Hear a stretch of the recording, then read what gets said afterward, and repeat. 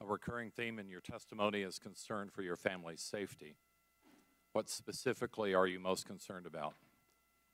Well, the president, unlike my Cohen for Trump that has 1,000 followers, he's got over 60 million people.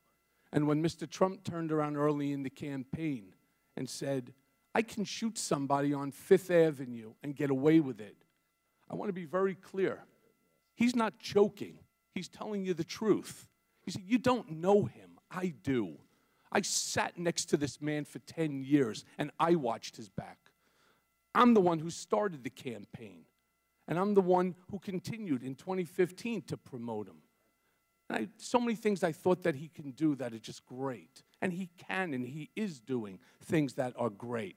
But this destruction of our civility to one another is just, it's out of control. And when he goes on Twitter and he starts bringing in my in-laws, my parents, my wife, what does he think is going to happen? He's sending out the same message that he can do whatever he wants. This is his country. He's becoming an autocrat. And hopefully something bad will happen to me or my children or my wife so that I will not be here and testify. That's what his hope was. It was to intimidate me. And again, I thanked everybody who joined and said that this is just not right.